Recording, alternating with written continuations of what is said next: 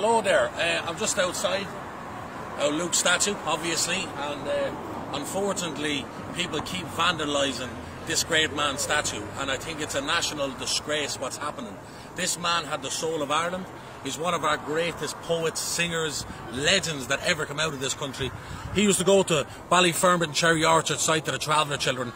Like a lot of the great traditional Irish musicians at the time, they'd come to my family and they'd all have a big session in there, and before he'd go in and have a session with them, he'd bring a load of sweets and feed every child in the camp and give them all sweets and play with them. A cousin of mine told me that, and that's kind of a great man he had, and the great soul that he has that reflects the Irish soul. And I'm just pleading with the people out there to stop vandalising this great man, please.